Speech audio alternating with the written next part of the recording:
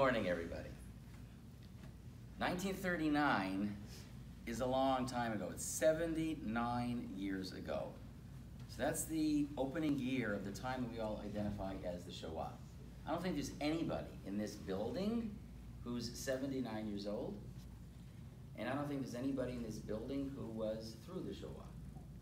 So everybody here, we're all talking about a period of time that none of us have any direct experience about.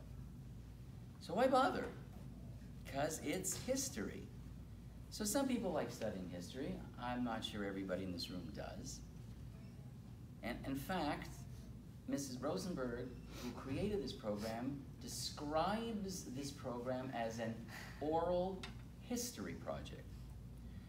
So I'm not sure that's such a good word. And I'm going to explain why I'm not sure that describing this is history is a good idea. Because history always makes us think about the past. So 79 years ago is the past. What about 8 days ago? Is 8 days ago the past, or is it more connected to the present? September 13th.